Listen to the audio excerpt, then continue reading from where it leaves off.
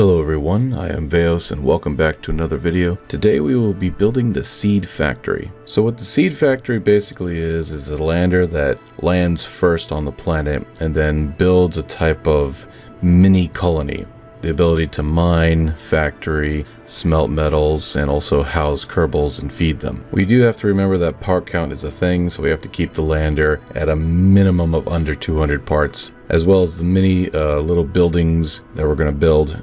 They also have to be very basic. We're still going to make them look cool and good, but they're going to have to be very part count friendly. This build took over 5 hours to make. And I know this because I have my OBS recordings and every single one of them is an hour long, and there's 6 of them, 5 of them about an hour long, and the last one's about 16 minutes long. So this was a nice little project for sure. It took all day yesterday after work and all day this morning. So when I release it this morning, I will have just finished editing this video. So the neat things that I like about this lander is it's like its air brake system. It kind of reminds me of the orbital drop troopers from Halo in that drop pod mechanism, and it even makes I didn't record it, but it even makes the metal clang when it opens up, and that's because of the fact that the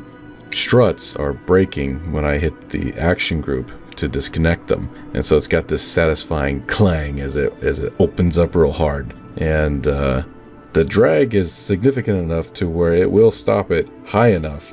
The only problem with that is, of course, is trying to land the sucker. I'm still looking for the mod trajectories, and I'll eventually be able to download it so I can actually land in the crater or canyon, which gives you enough depth and atmosphere to be able to slow down properly, unlike landing on the higher grounds, which, you know, if you don't do it right, will slam you into the ground because there's not enough air to slow you down. During this video, you're going to see me start off with like a whole bunch of rocket parts to bring to the surface of the planet, but I find out that it's just too heavy. Too many rocket parts. The sucker is way too heavy. So I end up putting fuel on the very top and have that drain first so that most of the weight is towards the bottom during landing. I am going to just go ahead and ditch the whole heat shield idea. I mean, the heat shield helped slow me down, but let's be honest, I have enough rocket fuel in this thing to slow down manually any damn way, because there is a point where I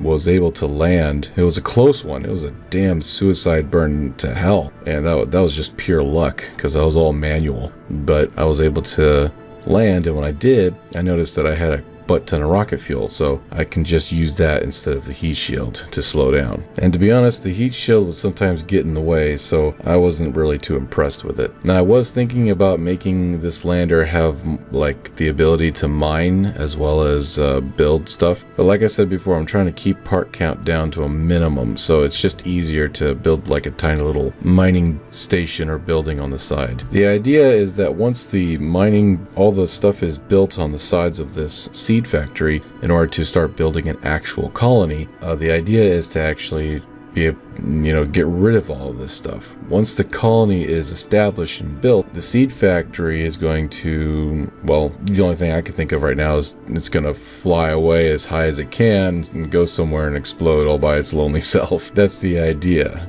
I know there's mods out there that are like recycle mods. Maybe I'll give those a shot. They got funky looking parts though, which is kind of immersive braking, but it is what it is. I mean, if anything, I'll just go into the map mode and delete them. Delete craft file. I'll mark it down as garbage, or even better, I'll just go ahead and mark it down as debris, and the game will delete it eventually any damn way. At the end of the video, I am trying to put this thing on a rocket and get it into orbit. It took about maybe 6 or 7 tries before I finally found a good design that will get it into orbit. And the reason is because we're going to build this thing in orbit before we launch it. I was thinking about doing a whole one launch and done scenario, but let's face it, that's just a lot of parts to deal with, and I'd rather have a nice smooth ride up there and just put it together in orbit. In the end, I think this colony ship is actually going to look like a long cylindrical stick with 3 landers attached to the sides. I'm not too sure yet on what kind of design I want to go for, but we're definitely going to need the seed factory, and then we're going to need another lander to land the colonists. But we'll figure it out. I'm going to see if I can't finish up a spore video for later on this evening, and then I'll be working on a video for tomorrow. The tomorrow video will be designing the buildings that this thing is going to